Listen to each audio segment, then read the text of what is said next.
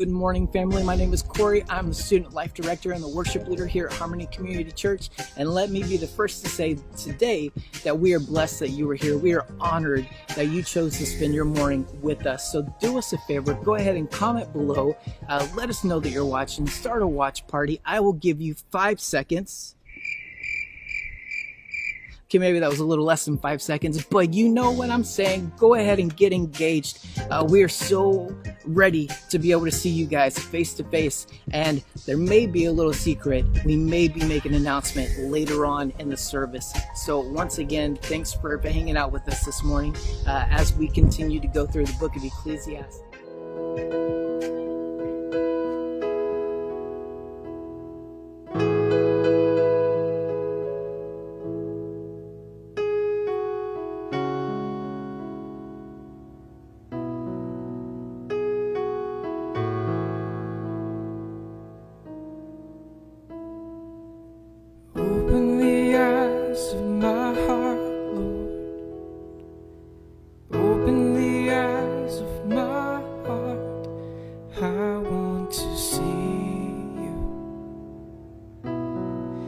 I want to see you. Open the eyes of my heart, Lord. Open the eyes of my heart. I want to see you. I want to see you.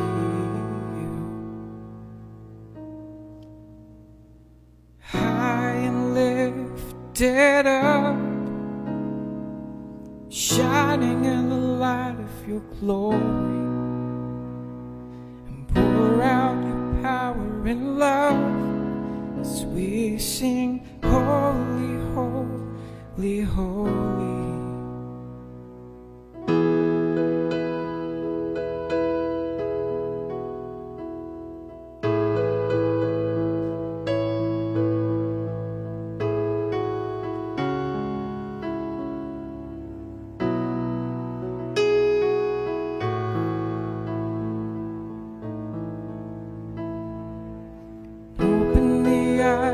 My heart, Lord. Open the eyes of my heart, and I want to see you. Yes, I want to see you. High and lifted up, shining in the light of your glory.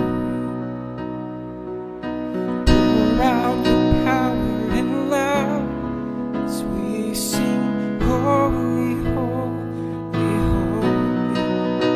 See you high and lifted up, shining in the light of your glory. Pour out your power and love as we sing, holy, holy, holy.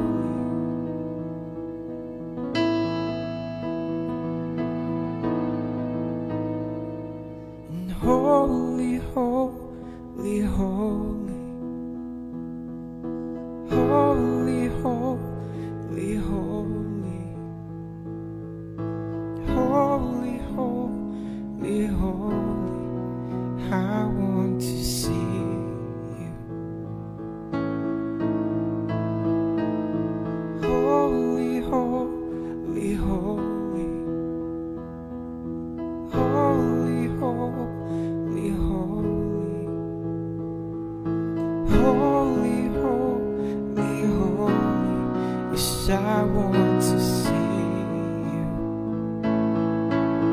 To see you high and lifted up,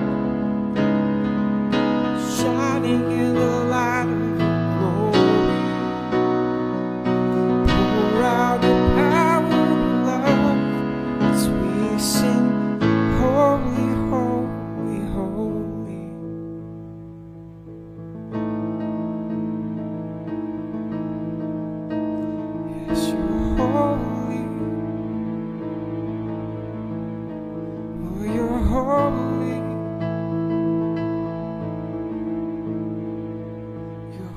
holy, holy, holy. You're holy, holy, holy. Holy, holy, holy. I want to see you.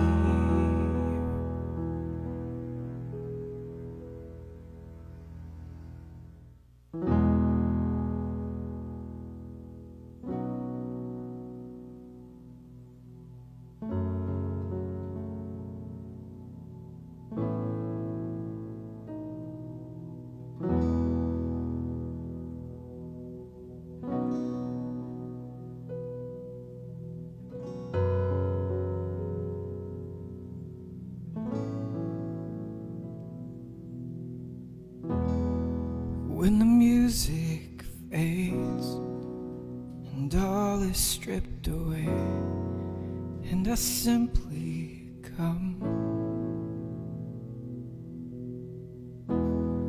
longing just to bring something that's of worth, that'll bless your heart.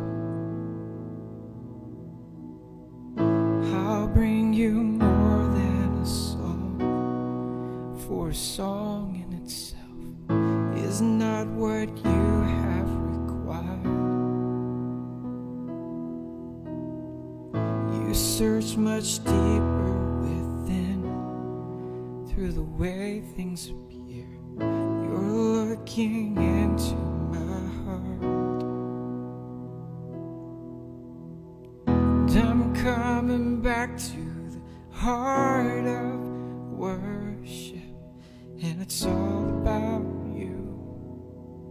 It's all about you, Jesus. I'm sorry, Lord, for the thing I've made it, when it's all about you. It's all about you, Jesus.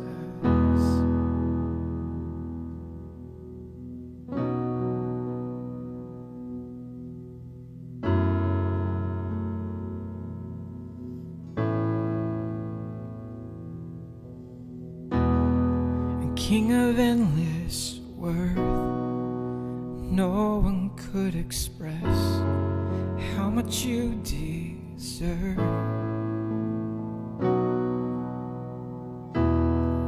Though I'm weak and poor, yes, all I have is yours, every single breath.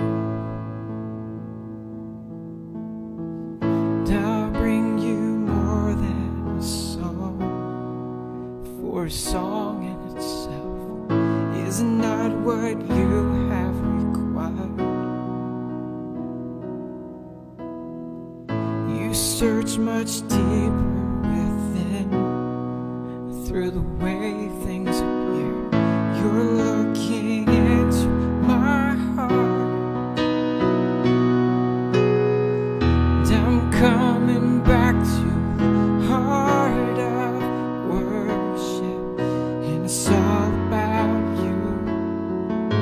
It's all about you, Jesus. I'm sorry, Lord, for the thing I made it, when it's all about you. It's all about you, Jesus.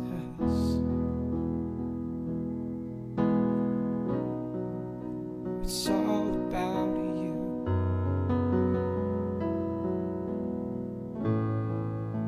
It's all about you.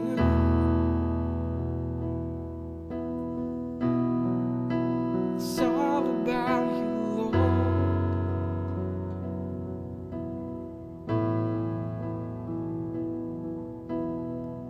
And I'm coming back to the heart of worship, and it's all about you. It's all about you, Jesus. I'm sorry, Lord, for the thing I've made it, when it's all about you. It's all about you, Jesus.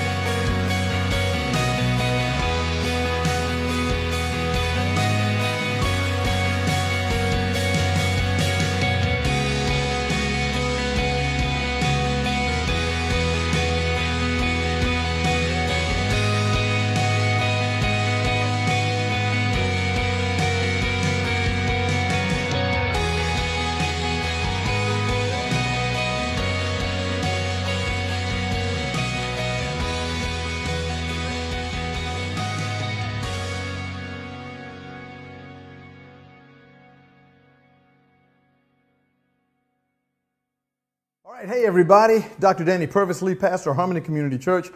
Welcome once again to our online at-home version of Harmony Community Church's weekly worship service. I'm hoping for not too terribly much longer that we will have to do this, but we'll talk about that here in just a minute. I hope you're doing well.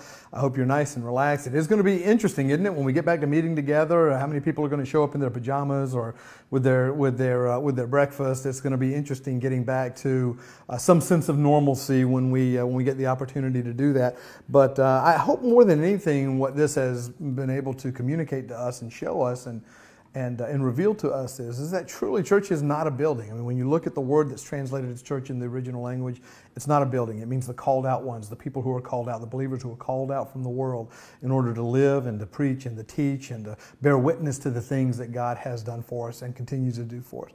So I hope that we've been able to see that. I think that's a valuable lesson that the church hopefully has learned during this time period, and that we won't just automatically shift back into that mode once we are able to start meeting together, which I am anxious to do, of course. But I hope you're doing well, and I hope you're nice and relaxed and ready to engage God's Word here just a little bit. One housekeeping item. I know I had said last week that I really wanted to make the announcement today of 100% certainty when we will be meeting again. We've still got a few I's to dot and a few T's to cross, but if I were you, I would keep June 7th circled on your calendar. It's not 100% now. It's very close to that.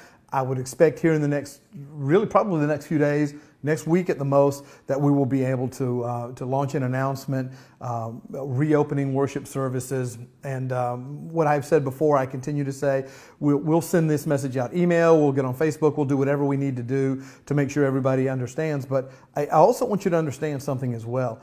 If you are not comfortable coming back to the worship service, please don't come. It's fine. Don't let anybody try to pressure you into coming. If you want to come and wear a mask, that's fine. If you want to come and not wear a mask, that's fine too. Whatever you need to do in order to feel comfortable is fine with me. It should be, and it will be fine with all of us. So don't feel pressured to come back right away. If you want to hang back and wait a few more weeks, a few months, it doesn't matter to me. That is completely up to you. But we do have a lot of folks. The surveys have come back, and overwhelmingly people are ready to get back together. I'm ready to get back together. There'll be some differences, obviously. I don't think we're going to be doing a whole lot of hugging and handshaking and all that kind of good stuff. We will take prudent cautions as we open up. Again, once we make that decision, completely 100% final, we will tell you some of the things that we're going to do to help with this process and maybe to alleviate some anxiety with folks who are wondering whether they should come back or not. But that is completely 100% up to you.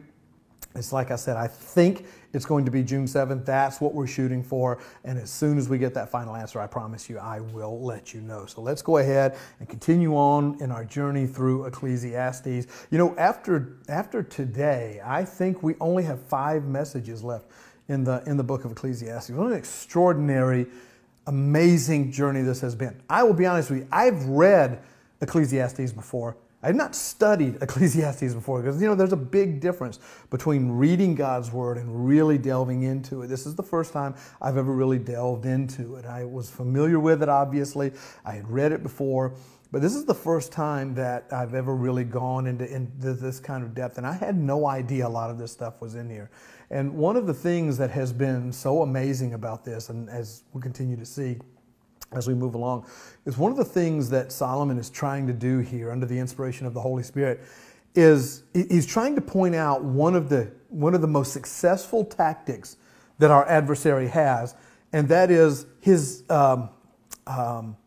ability or desire or his strategy to take the good things that God has done, the good constructs, the good ideas, the good thoughts, the good doctrine, all the things that come from God that are good.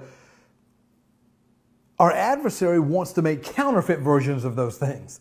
So if God does something great, like which he does, like he created sex, right? I think we all can pretty much agree that's a pretty good thing he created.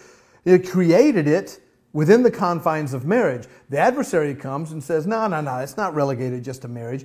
It's relegated to anybody under any circumstances. It's sex before, during, and after marriage. It really doesn't matter. And so he takes what the good things that God gives us, and he counterfeits them. And I hope that you've seen in the first 6 chapters of that, he gave us the counterfeits. He talked about those things that maybe can even on the surface sound a little good at times, but they are not. Sometimes his counterfeits are so closely resembling the truth that all it takes is just a little deviation from the standard of God's truth to make it destructive and harmful. And in some cases, it's very obvious. So one of the things that this book has been so good for me personally, what it's so good at doing is pointing out and showing me those strategies and showing me in the first 6 chapters these counterfeit versions of the good things that God has given us. Then he shifted gears, right? From chapter 7 to the end of the book, he's going to talk about the true aspects of God. He's already talked about the counterfeit things that the world gives us, the counterfeit ideals and things like that. So now he's going to juxtapose those against the actual true elements of who God is, what he is giving us, and how much he loves us. So if you've been keeping score at home, you know, the last 2 weeks we've been Solomon talking about true wisdom, as opposed to I think it was chapter 2 where he's talking about the world's wisdom, the counterfeit wisdom, which is no wisdom at all.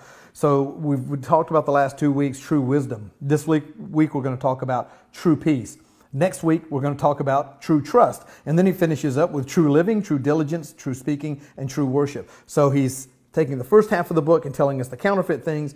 He's taking the second half of the book and he's telling us the true godly things that God wants to give us, and trying to expand our understanding of the good things that God wants to give us. What happens when we come to faith in him? That we no longer have to rely on the counterfeit things of the adversary, because we now have access to the true elements of God's goodness. And the one he's done today, and the one he's talking about today, is really, really extraordinary.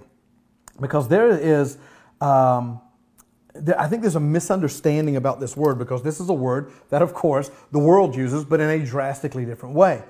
And what Solomon is talking to us about today is the understanding of what true peace actually is. He does this really interesting thing in chapter 7. He was talking about wisdom in verses 1 through 14, I believe is what we've covered the last 2 weeks. He spoke about this idea of true wisdom. And then at verse 15, it's almost like he kind of steps away from that train of thought, and he tells us, let me tell you about all of the really bad things that I've seen.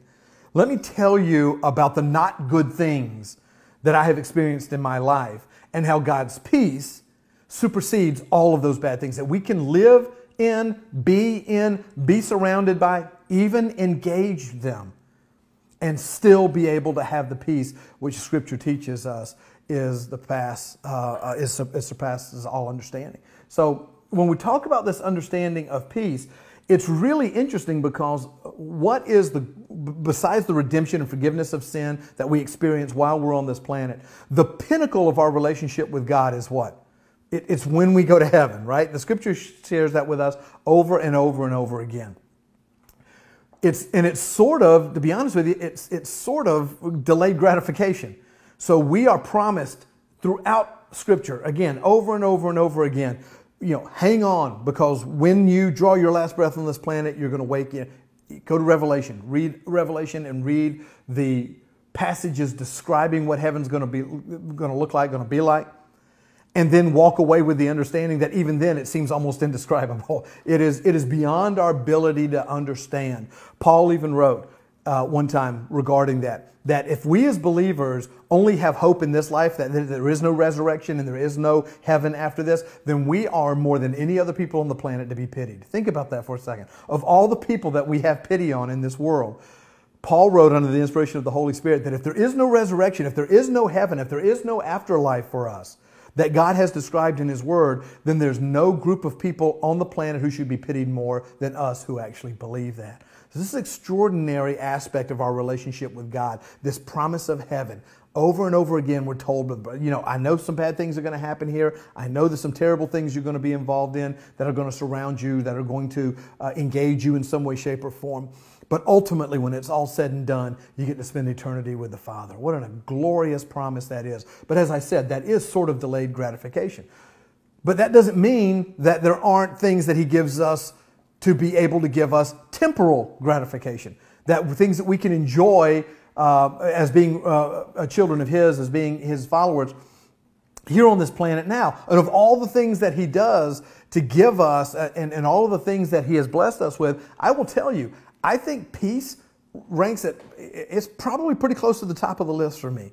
That understanding that we can be in a world that is completely surrounding us with chaos and still somehow be at peace with all of the horrific things around us is absolutely amazing. Jesus in John chapter 14 in verse 27 says something really interesting here I want to read very quickly related to this idea of peace. John 14 and 27. This is Jesus speaking to the disciples and then, of course, by extension to us. Now listen to what He says here. Peace I leave with you. My peace I give to you. Not as the world gives do I give to you. Let not your hearts be troubled, neither let them be afraid. Now listen to that sentence. He's saying, because he keeps going further with his explanation. He says, I give you peace. And then he says, no, it's not just peace, it's my peace. Oh, and it's not just peace and my peace, it's my peace that the world can't give you. So he goes on and makes sure that we understand that this is supernatural peace. This isn't when you're listening to a non-believer, when you listen to a regular, normal, average, everyday, secular person talk about how they want there to be peace on this planet, that's not the peace that Jesus is talking about. Because that peace is not peace at all. It's a counterfeit. It's always going to be dependent on whatever external circumstances happen to be going on at the time. That's not the peace that Jesus is talking about here. And listen to what He says is the reason why He gives us the peace. This is what is, to me, one of the most extraordinary aspects of this. Let me read it to you again. Peace I leave with you. My peace I give to you. Not as the world gives do I give to you. Let not your hearts be troubled, neither let them be afraid. Afraid of what? Afraid of anything. That's the benefit that we have in being able to engage and have placed upon us, within us, this peace in order to be able to live in the world in which we are called to live. And that is one of the main reasons He gives this to us is so that we do not have to be afraid. And when you leave a sentence like that and say, well, He just doesn't want us to be afraid, the next obvious question is, afraid of what? Again, the answer is very clear from Scripture. Afraid of anything. Jesus said, only worry about those that can harm the soul or the spirit. Don't worry about those who can harm the body. It's interesting that He uses those two as the examples. Harm the body. That's the thing. There's no more stronger drive probably in any other human being on the planet than what? Self-preservation. The idea of staying alive, not being hurt, not engaging in suffering. So He said, look, don't worry about that. That's not what you have to worry about. You have to worry about only somebody that can harm the soul or harm the spirit. But since my spirit belongs to Him, and since His Spirit lives in me, and my soul is not my own anymore, it belongs to Him, there's nobody that can harm my soul or my spirit, which means what Jesus in essence is saying there is, if you're a believer, if you have come to faith in Christ, you don't have to be afraid of anything. You don't have to be afraid of pain and suffering. You don't have to be afraid of injustices, persecution. You don't have to be afraid of pandemics. You don't have to be afraid even to die. We should not, as believers, be enslaved to the fears that are all around us in the world. The Scripture is telling us that is a supernatural peace that gives us the ability to not be afraid of these things. You know, most of you know this, or some of you know this, maybe not all of you, but I'm a huge fan of The Simpsons. The animated TV show, The Simpsons. At least for the first 13 seasons. After that, it drops off pretty fast. But up to that point, it was a really good show. There was an interesting episode one time where a hurricane hit Springfield.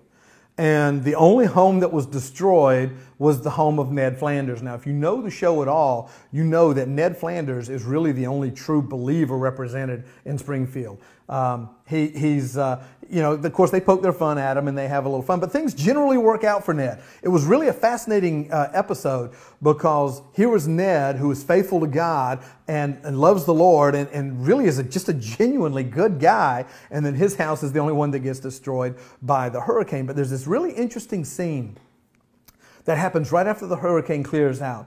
The Simpsons, of course, they live next door to the Flanders, if you don't know. They come outside to see, to just examine the damage. They see that the Flanders house has been destroyed, and they see Ned over there by himself. They don't see his wife or they don't see his kids. So Ned immediately starts calling out for his wife and kids to try to find out where they are. Well, his wife has been blown up into a tree. So she's actually in the crook of a tree up there. And when she sees him and he sees her, of course, they have this great reunion. Then they have her saying something really interesting.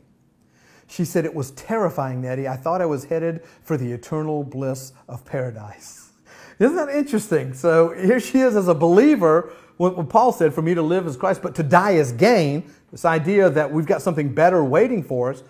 And the writers actually had in her, placed in her mouth these words that, I know that if I die, I'm going to be in a way better place than I am now, and somehow that's supposed to be terrifying. I see the point they're trying to make. I think they're a little off with it. Obviously, they're a secular TV show. But it does make an interesting point, and that is how many of us are actually enjoying the peace and the lack of fear that we should be able to have from that peace in the world in which we live today. How many of us are still shackled by fear? That is not God's intent. That's one of the reasons why He gave us this peace to begin with, so that we would not have to be afraid of these things. And that's what Solomon is trying to tell us here in these passages. He's about to give us a list of about 4 things here where he says, I know these are bad things. I know these are hurtful things. I know these are harmful things. But these are the things that, even though they exist both in the world and with us, and that's key to remember as we're going through this, we still can have peace in Him. The peace to not only live, but actually thrive in a world in which these things are actually happening. So this is what we're going to do. We'll read the passage, as always. We'll pray, and then we're going to look at the 4 things that Solomon has listed here that we can have peace in the midst of. They're all universal. Every single one of us have experienced this in our lives, probably multiple times in our lives. In fact, a lot of them we experience every single day of our life. So how is it that we can live in peace when all of these things are so surrounded by us and sometimes even engage us and we engage it in ways that we wished we didn't? Well, let's take a look at the passages, the verses, and then we will move into that part of the message. So we are again in Ecclesiastes chapter 7, and we're going to begin in verse 15. And here's Solomon writing under the inspiration of the Holy Spirit. In my vain life, I have seen everything. There is a righteous man who perishes in his righteousness, and there is a wicked man who prolongs his life in his evil doing. Be not overly righteous, and do not make yourself too wise. Why should you destroy yourself? Be not overly wicked, neither be a fool. Why should you die before your time?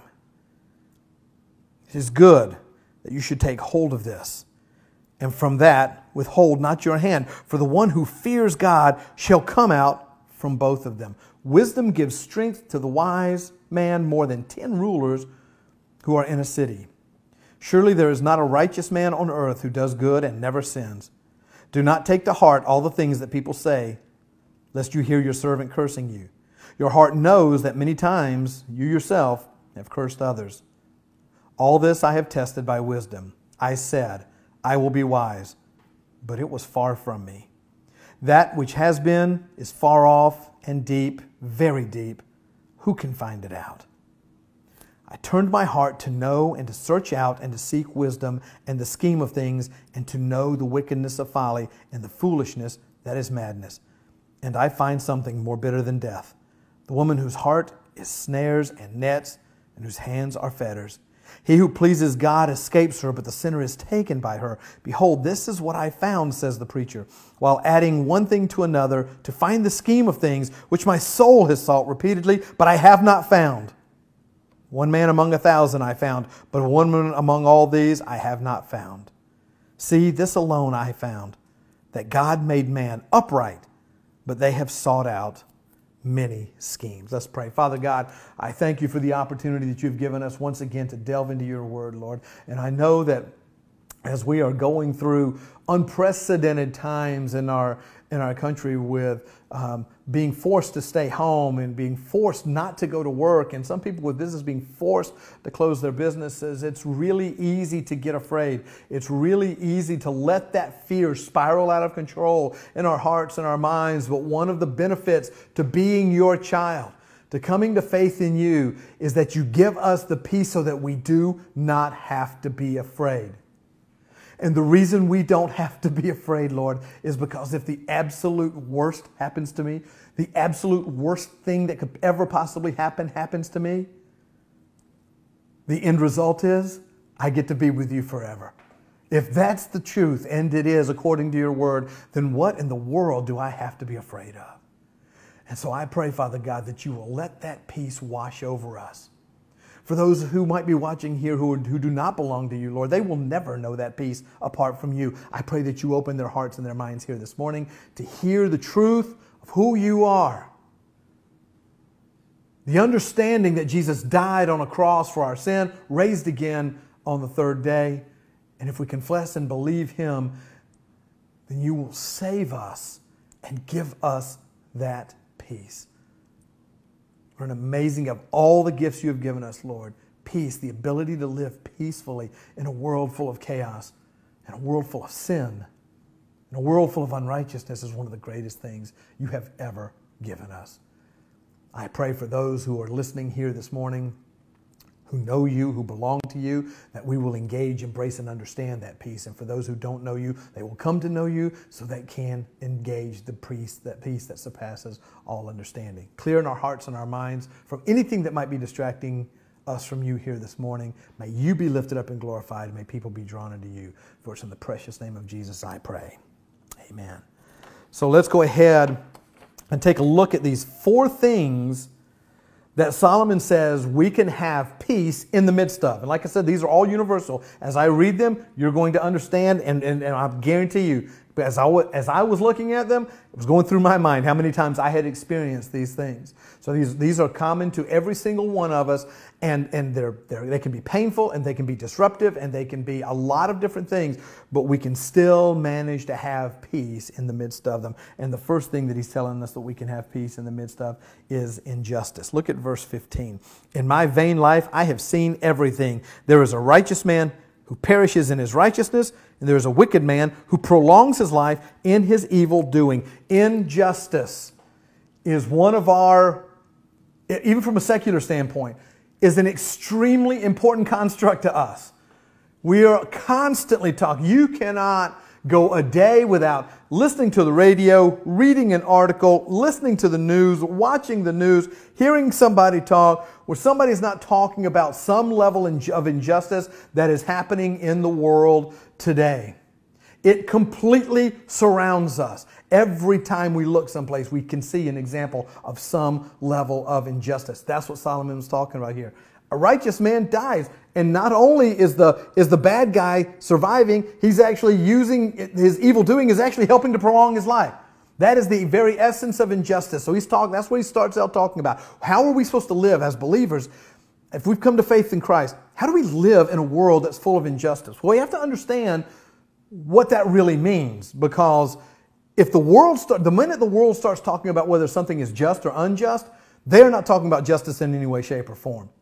Our total depravity, our original sin, the very unrighteousness that we are born into guarantees us at least one thing. It guarantees us a lot of things, but in this context, guarantees at least one thing, and that is we never will be able to understand what true justice is and what true injustice is, because we're going to rate justice and injustice on our personal likes and shortcomings and strengths and everything else. It's not going to be based on God almost in any way, shape, or form. We see this in politics all the time, which is why it's a spectator sport from me. I am loving this stuff. It is nothing but complete and utter foolishness. No matter what side of the aisle, no matter what your political ideology is, you take one political, look, you know what your I guarantee you I know what your definition when it comes to, especially in the current climate that we're in now, guarantee you your definition of justice and injustice depends on what letter is after the person's name who's experiencing that act.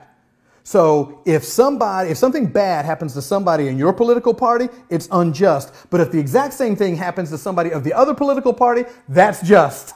That's just the way we are. That's just who we are. And because of that, we'll never be able to experience and understand true justice or even injustice on this planet. And here's another thing we have to understand about that. God doesn't promise that. He makes a lot of promises in His Word, a lot of them.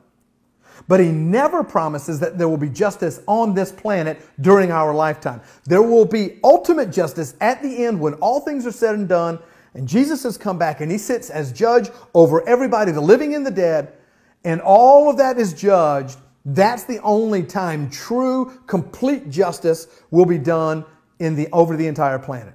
Other than that, are there times he intervenes? Yeah, I'm guessing there probably is. But for the most part, he promises us that there's going to be injustice.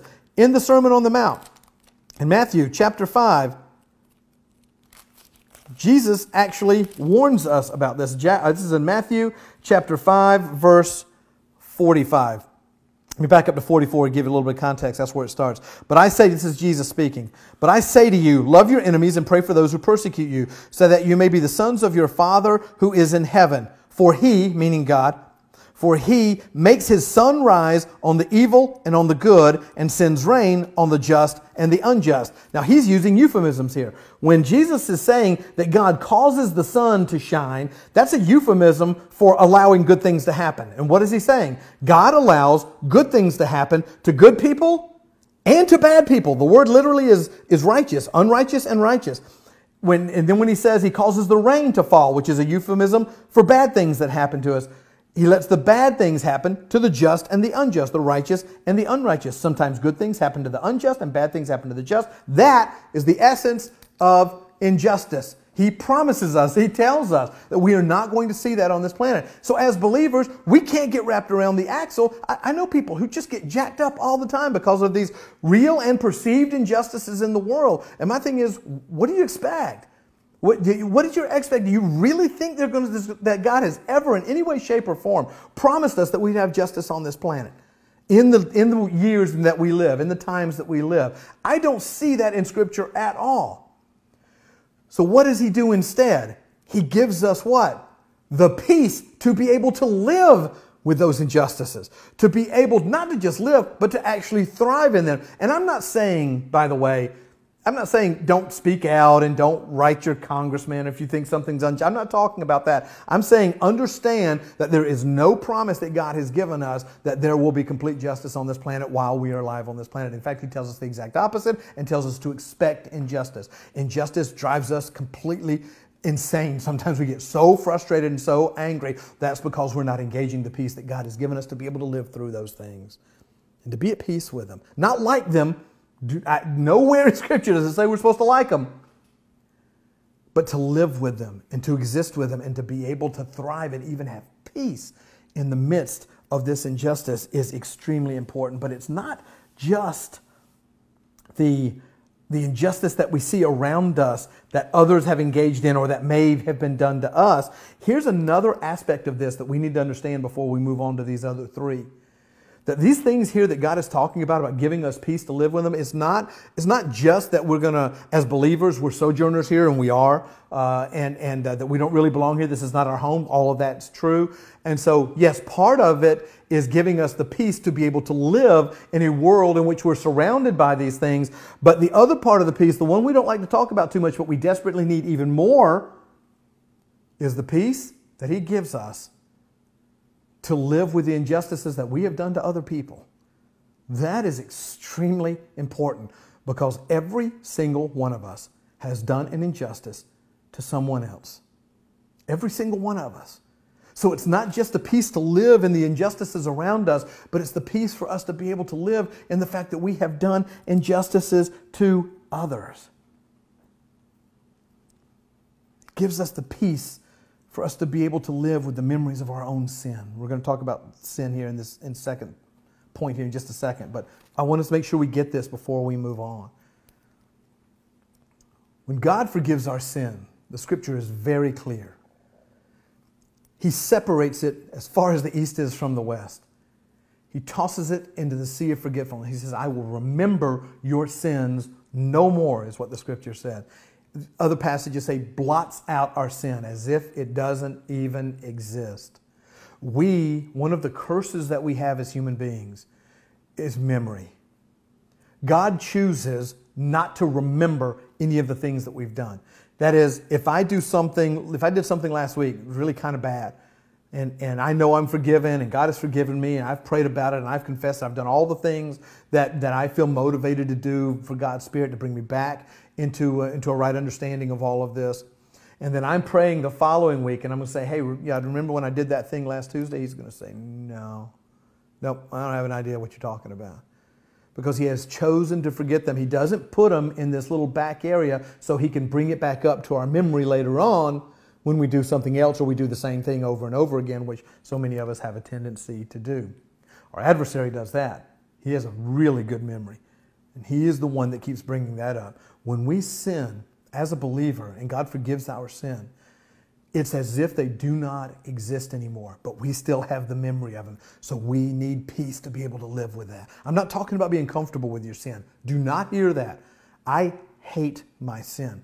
I despise my sin. I don't want it anywhere near me, but we still struggle with that sin nature. Regardless of the fact if we've come to faith with Him, Scripture talks about that. We still struggle with that nature and will until we are with Him. So when we do that, when we engage in that sin, we're going to have to live with it somehow. And it's so difficult for us because we have a memory of it. God has forgotten it. We haven't. So what does He do? He gives us peace. The peace to be able to live with the fact that we have committed that sin, that we have done the opposite of what He has called us to do. It's extraordinary. All of this injustice that we see around us, the injustice that we have engaged in with others, we desperately need peace in order to be able to live with that. And that's what He has given us, peace even in the midst of injustice. Number two, He has given us peace even in the midst of sin and unrighteousness. In verses 16 through 20, be not overly righteous. When he talks about this first, be not overly righteous, he's talking about the world's righteousness and the world's idea of wisdom. It's the counterfeit wisdom, but we'll get to that. Be not overly righteous, and do not make yourself too wise. Why should you destroy yourself? Be not overly wicked, neither be a fool. Why should you die before your time? It is good that you should take hold of this, and from that withhold not your hand. For the one who fears God shall come out of both of them. Wisdom gives strength to the wise man. Wisdom gives strength to the wise man more than 10 rulers who are in a city. And listen to verse 20. Surely there is not a righteous man on earth who does good and never sins. That is the key aspect of this series of verses here. He's trying to make us understand that not only do we live in a world that is completely enveloped in sin, and it has been since Adam and Eve had their little snack. This world has been completely enveloped in sin, so we're around it all the time. Again, you can't listen to a song or watch a movie or watch a news show or listen to the radio or do anything without seeing some representative of that sin. And because we see that sin so often, because that unrighteousness is around us all the time, it is very disconcerting, and it oftentimes leads us to the false idea that we are living in the worst possible times right now. I've heard that before, that it's never been worse than it is right now. Now, theoretically, that could be true because I didn't live 3,000 years ago. So it's possible that this is the worst possible time that in existence. I don't think so, but I can see where we come to that conclusion. So let me read something to you. Let me read you this quote.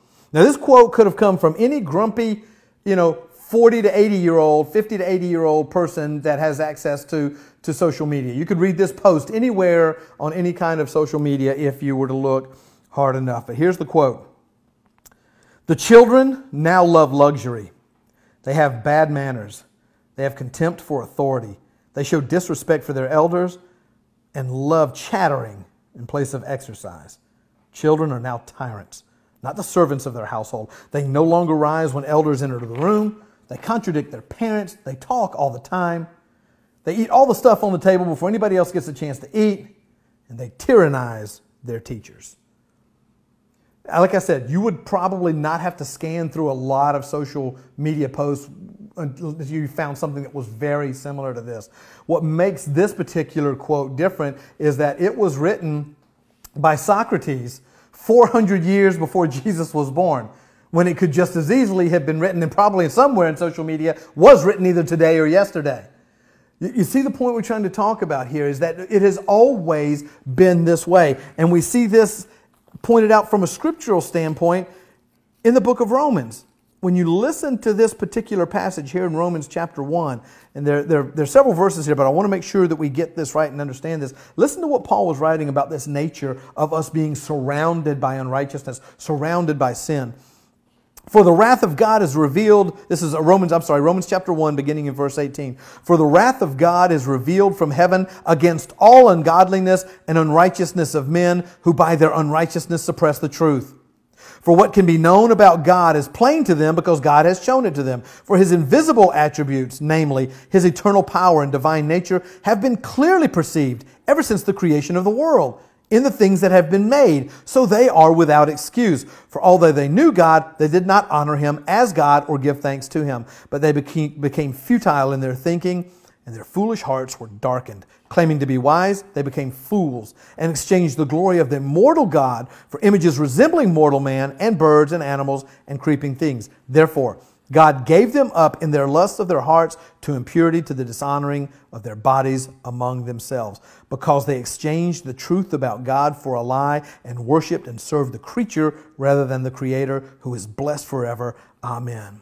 For this reason, God gave them up to dishonorable passions. For their women exchanged natural relations for those that are contrary to nature. And the men likewise gave up natural relations with women, consumed with passion for one another, men committing shameless acts with men, and receiving in themselves the due penalty for their error.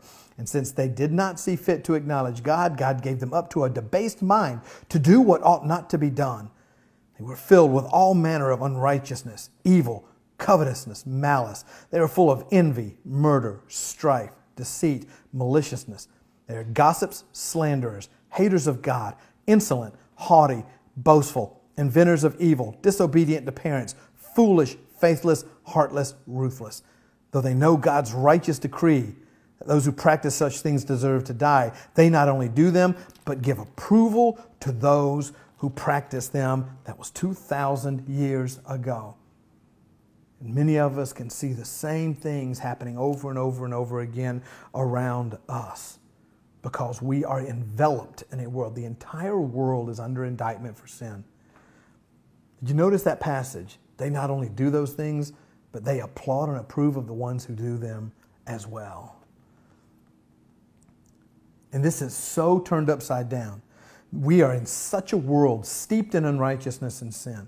It has become so normal to the world that the really good things that can be found in here, this is the stuff that's considered wrong. This is the stuff that's considered immoral. That's how upside down we are in this world, where the Bible is treated as something wrong. The truths of God postulated in the Scriptures are considered to be unrighteous, bad. We don't want anything to do with them. That's how, we are truly through the looking glass here from a spiritual standpoint.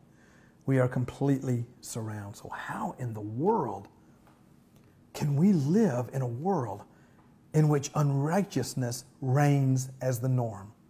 The only way we can is because of peace.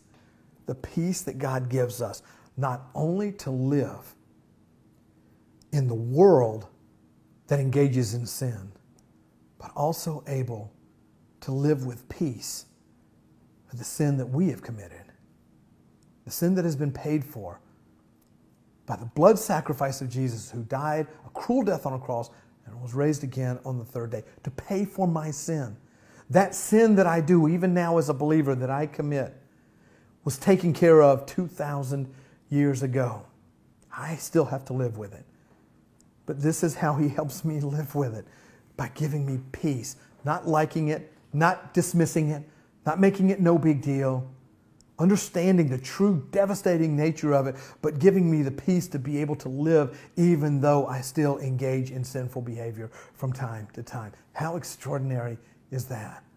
The only way we can live in the world in which we live, the only way we can live with ourselves, the only way is the peace that He has given us, the supernatural peace that He has given us in the midst of sin and unrighteousness. Number 3, He's given us peace in the midst of betrayal. And I don't want you to get hung up on the formality of that word. We think betrayal, we think really big things.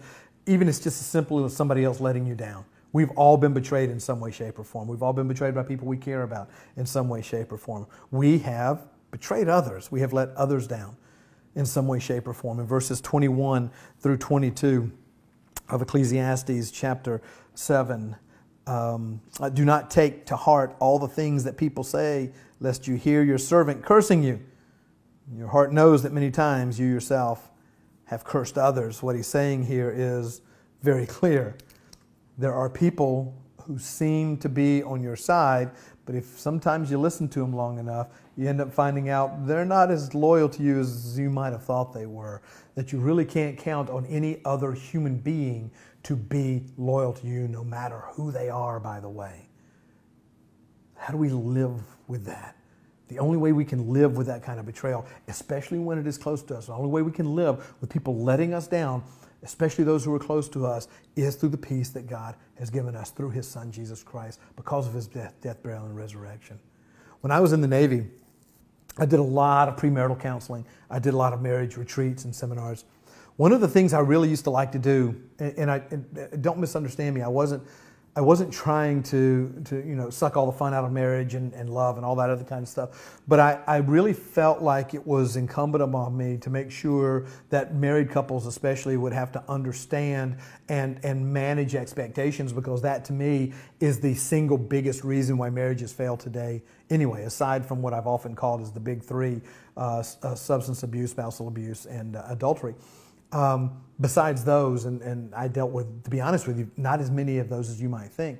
Most marriages that I have come across that end up ending have been because they've had unrealistic expectations about their spouse. They had this middle picture that their spouse was going to be X, and they found out their spouse was human and was never going to get to X, and so that ended up being a little bit of a problem. So what I used to do in premarital counseling, what I used to do in these seminars, especially if there were young married couples who just gotten married, I would have them look at each other. And I would tell them to gaze into each other's eyes, and then I would tell them this. I would say, this person that you love, this person in whose eyes you are staring right now, I can tell you one thing about them. They will let you down. They will let you down. How do I know that? Because they're a human being, and we are wired to let people down. That is who we are. That is part of our sinful nature. Now, I wasn't trying to tell them that so they wouldn't get married or think it was all over. I was trying to tell them so that when that happened, they would come to understand that if they're believers, then God's going to give them the peace to be able to understand that and to be able to live through it. Here's the cool thing about it. Remember what I said at the beginning? That God gives us the peace to not be afraid of persecution and suffering and pain and pandemics and death. You know the interesting thing about that? Is He never says those things won't happen. As a matter of fact, He says the exact opposite. They're all going to happen. So it's not a lack of those things that give us peace. It's the peace that gets us to understand those things in the first place. So the circumstances can never dictate our peace. Our peace has to give us the ability to understand and interpret our circumstances. And so when you understand that people will let you down, that's a huge thing that we have to grasp onto, that we have to understand. And it is no fun, by the way. The reality is, most of the times it's small things, but sometimes it's not. People will betray you. They will let you down because they're human beings.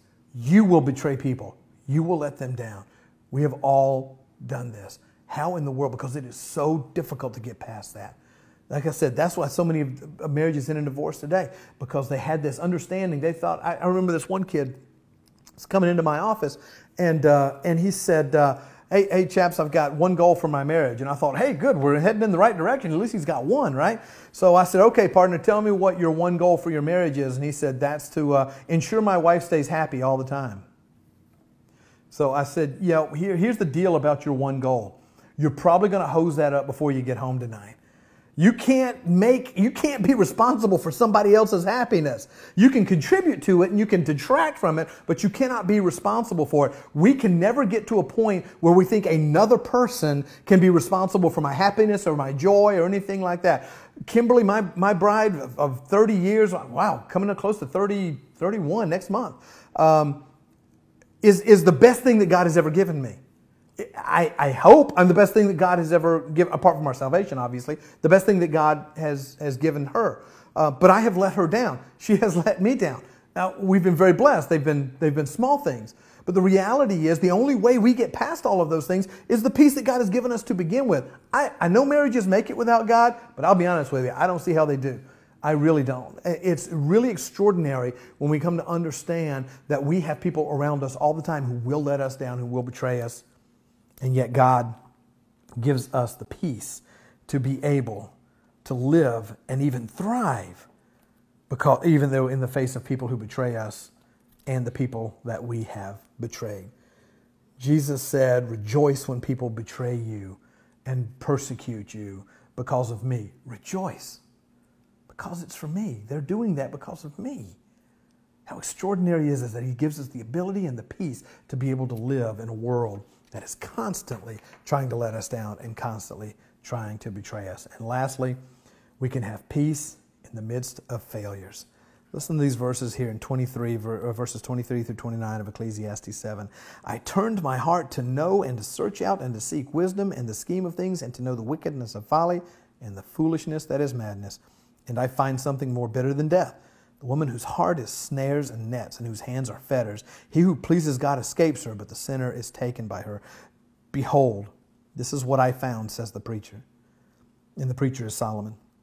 While adding one thing to another, to find the scheme of things which my soul has sought repeatedly, but I have not found. One man among 1,000 I found, but a woman among all these I have not found. See, this alone I found, that God made man upright, but they have sought out many schemes. I want you to think about this. Look at the things in those passages that Solomon says he failed at.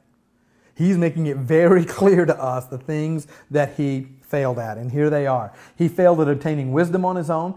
He failed to obtain knowledge on his own. He failed at having a real good relationship with a female on his own.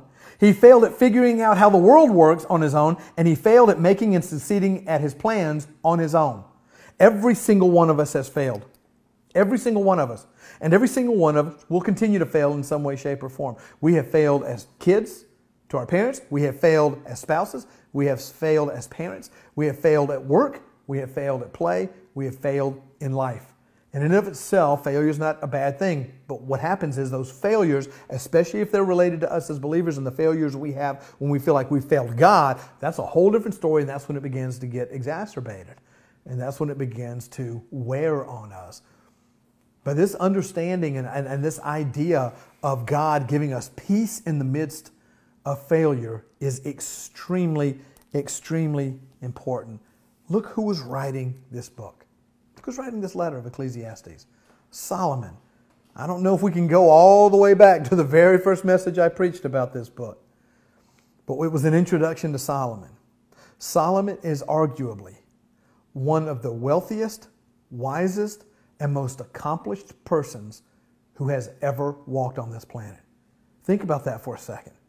One of the wisest, wealthiest, most accomplished persons who has ever walked on this planet. And when he had the chance to sit down and write about the things that have impacted him the most, he did not brag about his accomplishments. He lamented his failures. How amazing it was still bugging him, especially because it was enveloped under the umbrella of ultimately failing God, of having his heart turned away from God when he married his 600 wives and had his 300 concubines. And the scripture says they all turned his heart away from the Lord.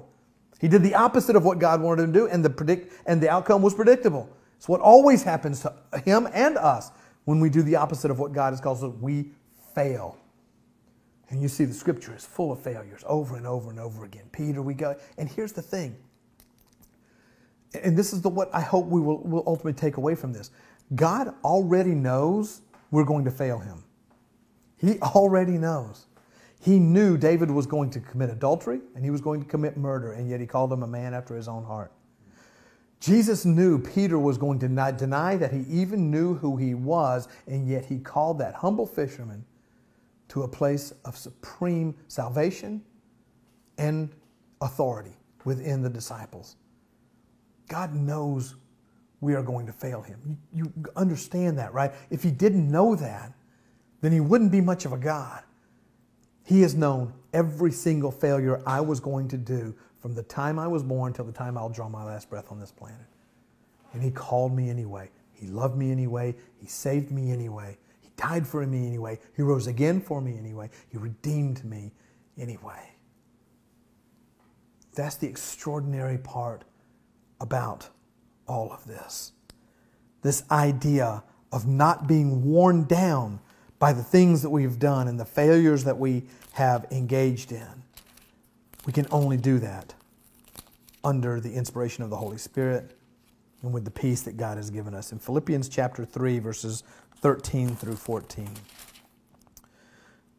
Paul writes this: "Brothers, I do not consider that I have made it my own.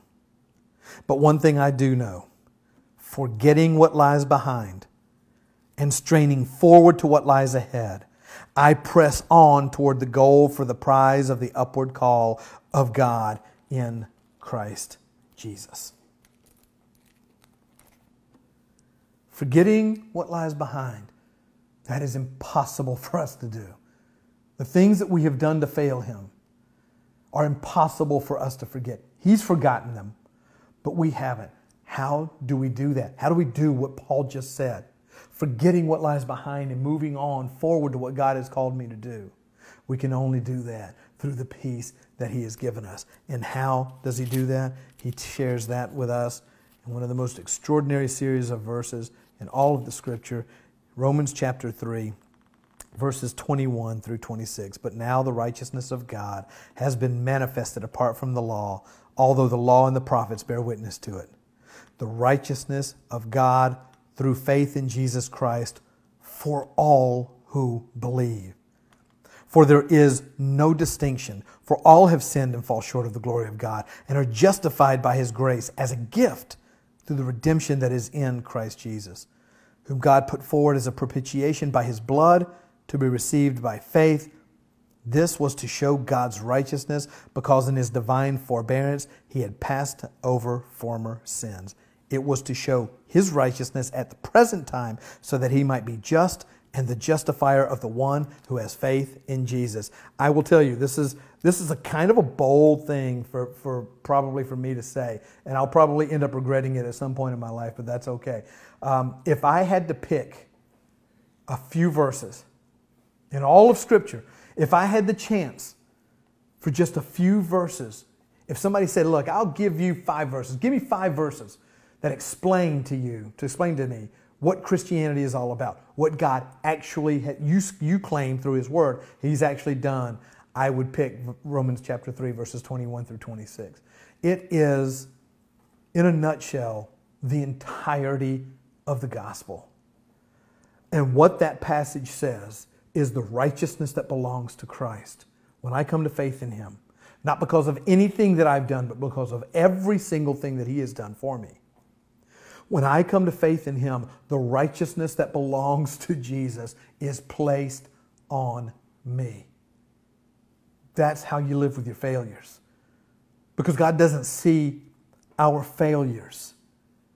He looks at me in my weakness, in my corruptibility, in my struggles, even in my success, everything. When He looks at me, He does not see me. He sees the righteousness that belongs to His Son. A covering has been placed over me. I don't have the words. I don't have the words to describe what that means to me. I can't communicate it any better than those words just did. He justified me. He saved me. And He placed His righteousness on me. And He gives me rest. In Matthew 11, 28 through 29, Jesus says, "Come unto me, all ye that labor and are heavy laden, and I will give you rest. Take my yoke upon you and learn of me, for I am meek and lowly in heart, and you will find rest for your souls." Again, Matthew 11, 28 through 29. When He gives me that, He gives me peace to live with injustice, sin, betrayal, and failure. He gives me that rest. When I think of peace, I think of rest. I am able to rest. Even though I've sinned, I can still rest because He has forgiven me and has redeemed me, has saved me and put His righteousness on me. When the world around me sins, I can rest. When I am confronted with every aspect of evil around me, when I am persecuted, when I am maligned, when I am mocked, it doesn't matter. None of that stuff matters. Nothing matters but Him. That is peace. I'm not afraid of anything. And that has nothing to do with me, but because His Spirit lives in me. Because I know, as I said before, I know that if the worst thing that happens to me, most everybody on the planet would agree, the worst thing that could probably possibly happen to you is for you to die. Again, self-preservation is a very strong drive in all of us. I know that if the worst possible thing happened to me, I will be better off than I have ever been one single of the best day of my life on this planet. Because of the peace that He's given me, the ability to be able to rest in Him, to rest from injustices, to rest from failures, to rest from betrayals, and more than anything else, to rest from sin. Not because we don't do it or because it's not a big deal, but because He has forgiven and forgotten it forevermore because of His death, burial, and resurrection on it. Just extraordinary to be able to have that peace and the ability to rest in Him. Let's pray. Father God, I thank You so much for these words. I thank You so much for what You are teaching me through the study of this amazing letter written 3,000 years ago. Most people consider something that written that long ago would have nothing to do with us in any way, shape, or form. And yet it is as relevant now, you may could argue even more relevant now than it was then when He wrote it. Because now we're looking at it through the lens of the cross and the empty tomb. Now we're looking at it through the prism of Christ. Lord, I would like to, and I do, I pray for a lot of things on this planet. There are a lot of things. You and I have had conversations, and there are things I've asked You for, and sometimes You've given them to me, and sometimes You've said no, and You perfectly are within your right to do that. And I know when You tell me no, it's because of my good. It's for my good, for my benefit. But one thing I want from You, almost more than anything else, is peace. The peace that transcends happiness, the peace that transcends sadness. It doesn't matter how happy I am. It doesn't matter how sad I am. It doesn't matter how frustrated I am. Those emotions don't matter. Your peace supersedes all of that. I can be the happiest guy in the world and have Your peace, and I can be the saddest guy in the world and have Your peace. And Lord, I've been both of those. And I thank You. I think of all the things You could have given us in abundance on this planet while we are living the lives You have called us to live, that one of the most extraordinary is peace. And I thank You for that. And I pray that as we wrap up here and finish here and get ready to go and do whatever it is that we're going to do, that we will be able to communicate Your love, Your grace, Your mercy, and Your salvation to a world that desperately needs to hear it, because they desperately need Your peace. And the only peace that can have any effect in this world in any way, shape, or form. Thank You for loving us. Thank You for showing us, giving us Your word. And thank You for revealing us the truth. For it's in the precious name of Jesus I pray. Amen. I will tell you this, I'm really going to be sad when we leave Ecclesiastes. It's going to be kind of hard to top this after we get done. What an extraordinary series of messages that this has been. Not my messages, by the way. They're His. The truth is that the truth that He is passing on to us here are just unbelievably amazing. And I hope that you're seeing that. I hope this has been a blessing to you, and that you will be able to take this to heart. And if you're a believer, if you've come to faith in Christ, there's no reason to be afraid. Not because I said so, but because Jesus said so. That's why He gives us His peace, He said, so that we would not be afraid. And He didn't qualify it by saying, well, you couldn't be afraid, shouldn't be afraid of this, that, or the other. He just says, so you won't be afraid of anything. There is no reason for any of us to fear anything as long as we have Him. For those of you who are watching who may not have received Jesus Christ, your Lord and Savior, you don't know what this salvation thing about, and my prayer is that God will open your heart and your mind, and that you will come to the point where you will embrace and receive the free gift of salvation that He has offered to you, the propitiation, the salvation, the forgiveness of sin, and the peace that only He can give because of the cross and the empty tomb. As always, I'll finish up as I always do. If you have any questions about that, you have any questions about salvation, you have any questions about anything that we've talked about, please feel free to reach out to me. There are a myriad of ways for you to connect with me, and I will be glad to talk to you as long as need be, as often as you would need for that to happen. So that settles it for today. Again, we're hopefully just a few weeks away from getting back together. I'm excited about that. Please be in prayer for us as we continue to make these decisions and get everything set up so that we can get that going and headed in the right direction here very soon. It's an honor to spend time with you here this morning. And as always, keep reading God's Word.